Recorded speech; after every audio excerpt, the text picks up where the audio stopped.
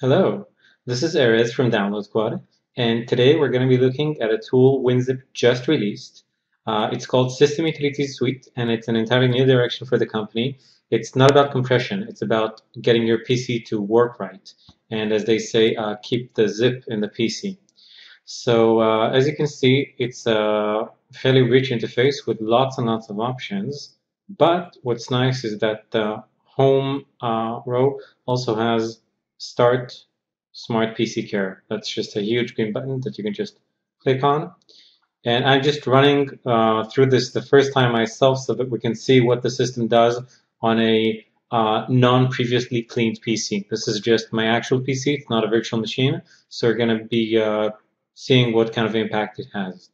So it lets me select what I can do. Clean junk data, defrag the hard drive, we're not going to do that. Clean hidden privacy, scan for outdated and required drivers, clean registry errors, optimize registry for better performance. Okay, that sounds good. So we're going to start the scan now, and we can look at the speed that it's running. It's kind of slow, but the computer is quite cluttered, and I'm recording the video, which is taking away some of the resources as well. You can see it running through my hard drive. And I'm just going to edit this bit out, so I'll see you in a moment.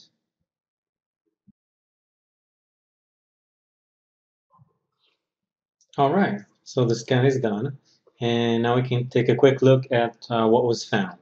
So first thing it found is a ton of junk files, and if we go to the details, you can see these are mainly temporary files from all sorts of places all over the hard drive, like whatever, JEdit cache, Opera cache, Windows 10 files, everything. It basically just found a whole bunch of temporary files that can be removed. Next is a security-related scan for privacy concerns, and here we can see it found wrong command history and some browser histories and cookies, etc. What's interesting is that in messengers it found no traces despite me using Miranda Messenger on a daily basis. So I guess that's a bit of a niche product, which is why it didn't find anything, but I do have a ton of logs. And also it found nothing in Office, which is interesting because I do use Office, but maybe the way I use Office is more secure. I can only guess. Okay, next is this is a very interesting part because WinZip actually maintains a manual database of drivers. They have actual people going through manufacturer driver updates and just maintaining an internal database with all the download locations and versions and update dates, etc. So this tool can instantly tell you if any of your drivers are outdated, and it saves you a ton of time. You don't have to go to the manufacturer website and try to find the download you need and see if it was updated, etc.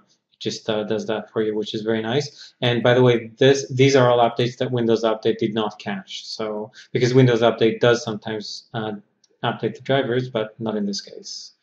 Next, a ton of registry errors that I can also drill deeper into. So it gives me very fine-grained control over what I want to delete or not, etc. So now that I'm done and I can see all the stuff it found, I can just click Optimize, and it tells me your system will be rebooted to complete the optimization process. Please save your work and press yes to continue or no to cancel. So I'm going to pause at this point, and we're going to pick it up from after the reboot. And I'm back after the reboot. So what the computer did during the reboot was the registry optimization, and it went back up, and now you can see that pretty much everything is checkmarked. I did not defrag my drive, and I did not use the backup option because I have another backup solution, but that's it. So basically it's a very, very easy to use tool. It just requires literally 2 or 3 clicks to optimize your entire system, and feel free to give it a shot. By the way, we are running a giveaway of 10 copies of this new tool, so go ahead and check the post. Thank you.